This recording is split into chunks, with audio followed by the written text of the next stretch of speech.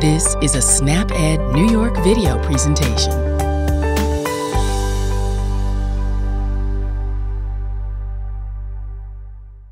Okay, I have hamburger, hot dogs, and cheese in the no pile. And I have broccoli, cauliflower, grapes, and these little peppers in the yes pile. Oh, hi everybody, welcome. I'm Wanda Collins, your SnapEd nutritionist. And today I'm dividing food into two groups. I have the no fiber group and the fiber group. Oh, I know. You're used to seeing these 5 groups, right? We have fruit and vegetable, grain, protein, and dairy. And that's how we usually do it. But today, I'm going to take all 5 of these and I'm going to change them into no fiber and fiber. So let's finish sorting them out. I have black beans, that's a fiber food. I have nuts, they're a fiber food. I have canned fruit, that's a fiber food. I have raisins, that's a fiber food. Oh, these little crackers, no fiber. I have peanut butter, that has fiber.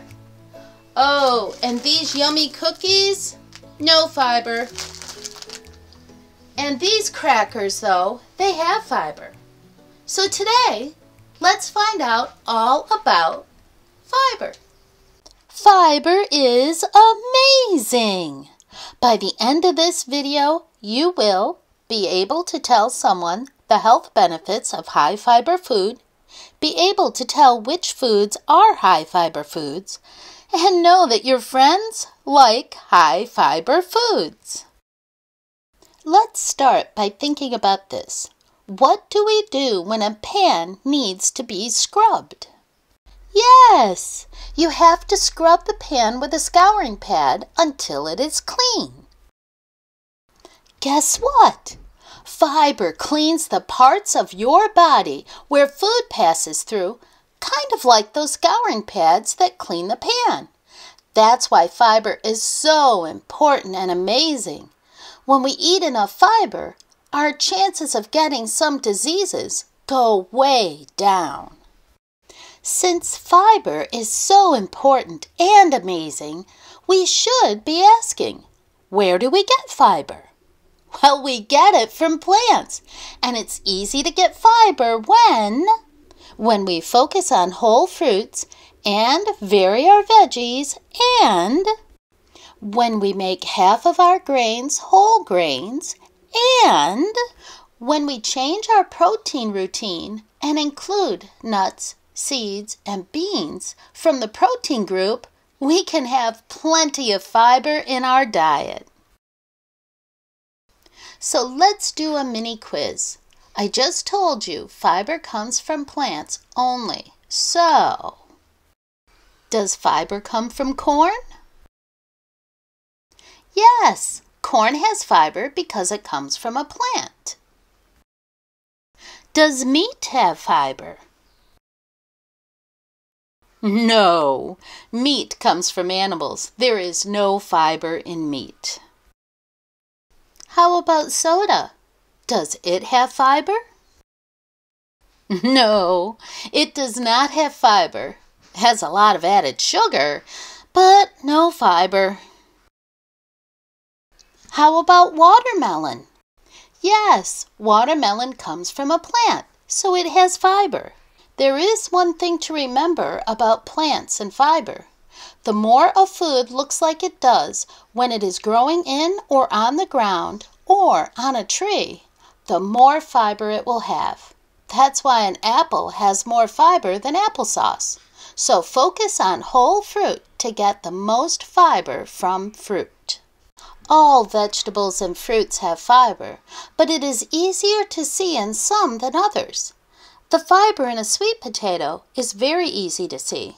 The fiber in a banana, not so much. But they both will keep you healthy. This is true for all high fiber foods.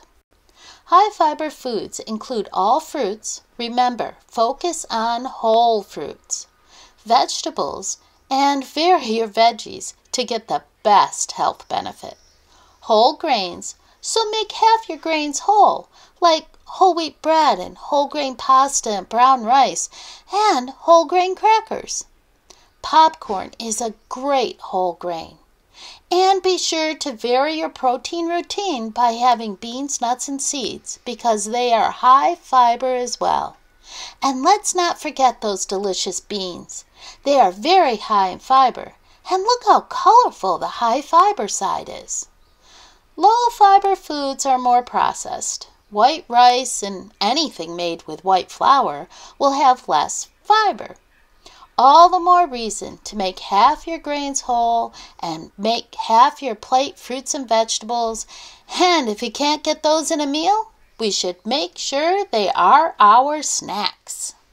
It's game time, and it's a game that you will be able to play after we are done. It's called the High Fiber Game. It's going to help you remember what yummy foods have a lot of fiber. Now, I will show you how to make your own game, and then you will be able to play with people in your life. Pause the video and gather these materials: a piece of paper, something to write with, crayons, pencils, pen, whatever you want. I recommend something with a fine point. A pair of scissors, if you have them. I will show you how to do this without scissors. And some patience. You will have the opportunity to pause this video as we go along. So start with your piece of paper and pick up this corner. Fold it all the way over so it lines up with the edge of the paper and that top corner is folded in half. Once everything is lined up perfectly, then reach up with your hand and smooth down that angle. Now you should have a piece of paper that looks like this. Pause the video and fold your paper. Next, we have to fold up this bottom piece. Make sure you fold it right up to the bottom of the paper there, and when you fold it up, make sure that that line and that corner of the paper line up perfectly. Once you get it all lined up, run your finger down it to smooth out that piece of paper. Pause the video and make that fold.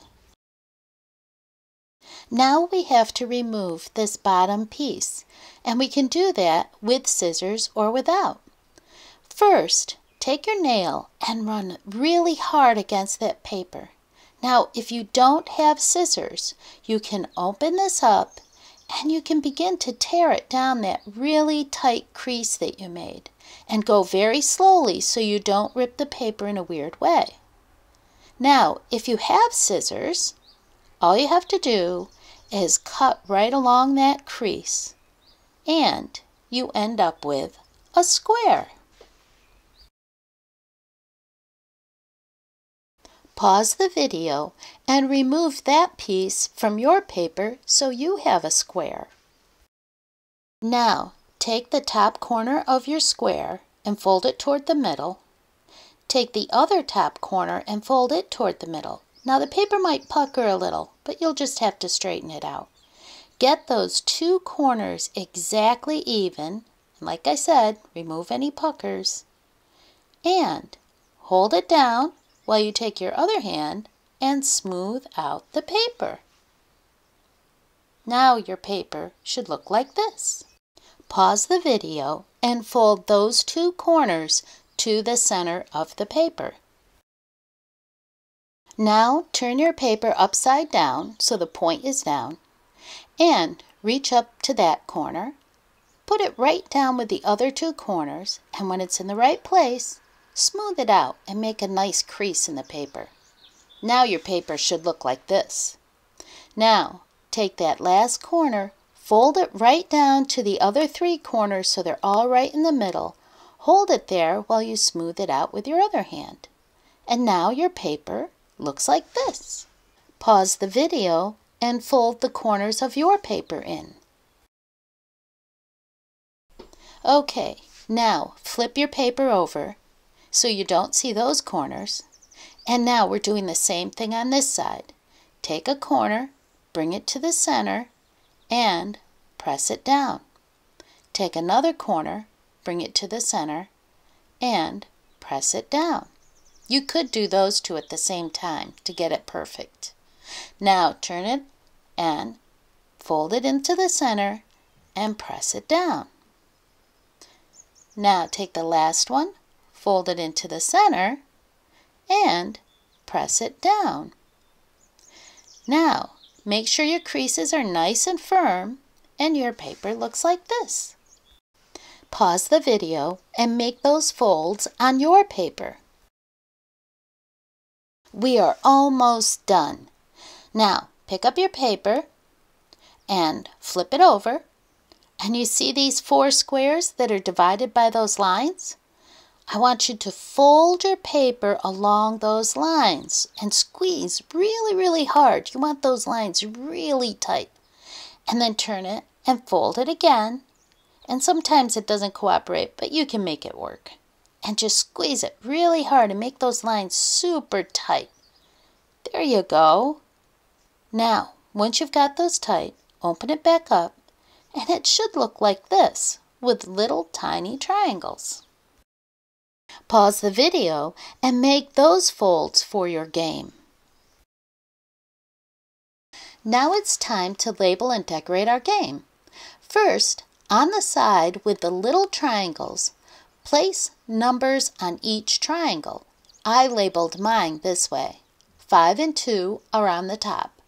1 and 7 are on the right side. 3 and 6 are at the bottom. 8 and 4 are on the left side. You don't have to number them this way, but it will make drawing the inside easier if you're following along with my numbering. Pause the video and take a few minutes to number your high fiber game. Now open up your game so it looks like this. Underneath number 5, we're going to put the word orange, O-R-A-N-G-E, and draw a picture of an orange. It's a great high fiber food. If you want, you can color it. That's what it'll look like. Now pause the video and draw your high fiber snack, the orange, under number 5. Under number 2, we are going to write whole, W-H-O-L-E, hyphen, wheat, W-H-E-A-T, crackers, C-R-A-C-K-E-R-S. You can draw and color a couple of crackers in if you like. Make half your grains whole grains by choosing these crackers for a snack. Pause the video and write whole wheat crackers under number 2. Turn your paper so that orange and whole wheat crackers are on the left side. Now, under number 1, write unsalted, U-N-S-A-L-T-E-D, nuts, N-U-T-S. You can draw some pictures of nuts as well. I'm going to draw a peanut and a pistachio, and I think I'd like to draw a walnut. It's good to vary your protein routine by incorporating nuts into your snacks. They are a great high fiber food. Pause the video and fill in your unsalted nuts under number 1. It's time for number 7, and we're going to have a veggie. It's a carrot, C-A-R-R-O-T.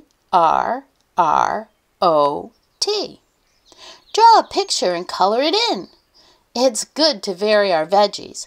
The more variety of veggies, the more nutrients. A carrot is a great high fiber snack. Pause the video and draw your carrot underneath number 7. Turn the paper so unsalted nuts and carrots are on the left. Now, underneath number 3, we're going to write raisins, R-A-I-S-I-N-S. Draw some pictures of raisins and color them in. Raisins are a great way to get some fruit into our snacks. Pause the video and draw your raisins underneath number 3. we are up to number 6. And it's a banana. B-A-N-A-N-A. Draw a picture of your banana and color it in. When we focus on whole fruit, we get more fiber. This banana has fiber and it's a tasty snack. Pause the video and draw your picture of a banana under number 6. Turn your paper so raisins and banana are on the left side. And we're down to our last 2. The first one is number 4. Under that, write unsalted, U-N-S-A-L-T-E-D, popcorn, P-O-P-C-O-R-N. Draw a picture, and popcorn is a great whole grain.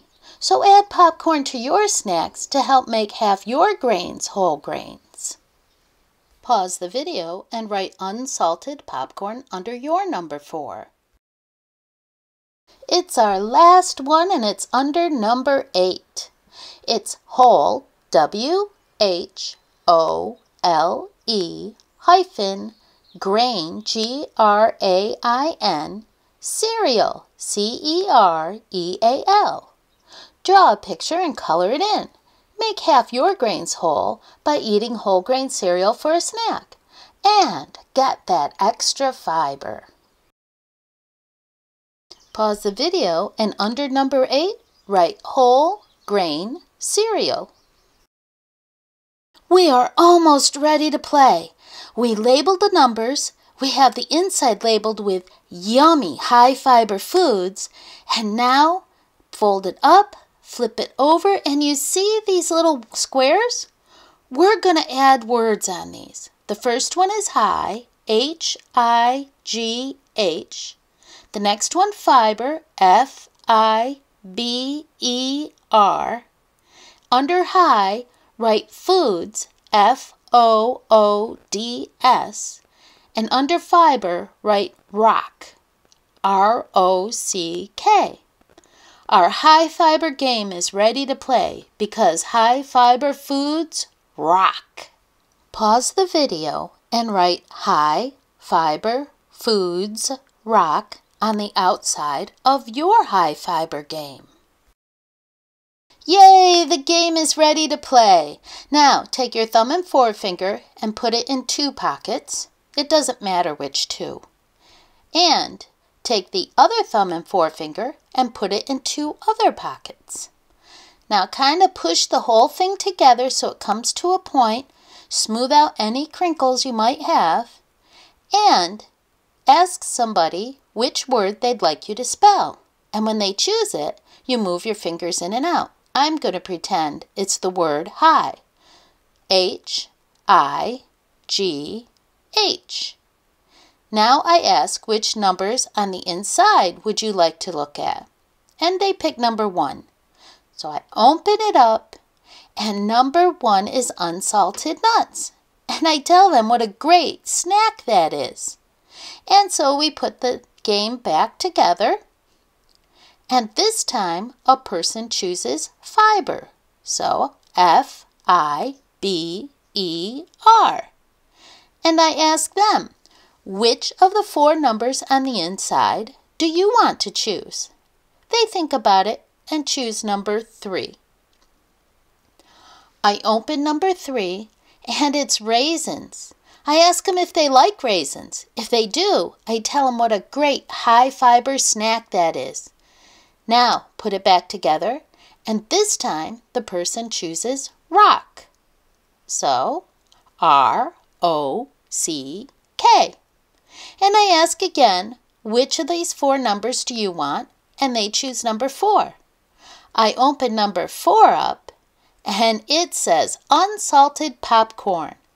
And if they like it, I say, well, that's great. You should make half your grains whole grains. Then I put my game back together and I ask someone else. This time they choose the word foods, F-O-O-D-S. When I ask which number they want, they choose number 8. And I open it up and it says whole grain cereal. And I say that is an awesome, healthy snack. Now, you know how to play the game and you know how to use it. So go out and find someone who you can play this game with and have a great time. You already eat a lot of high-fiber foods. All you have to do is eat them more often. So today we learned that fiber cleans our bodies where our food goes. That's where our digestive tract is. And it helps prevent disease. So the next time you want to grab a snack, ask yourself, do I get enough fiber? To make sure the answer is yes, follow these 4 simple changes. Focus on whole fruit, vary your veggies, make half your grains whole grains, and vary your protein routine. That means make sure you have plenty of beans, nuts, and seeds in your diet. Those small changes can make a big difference.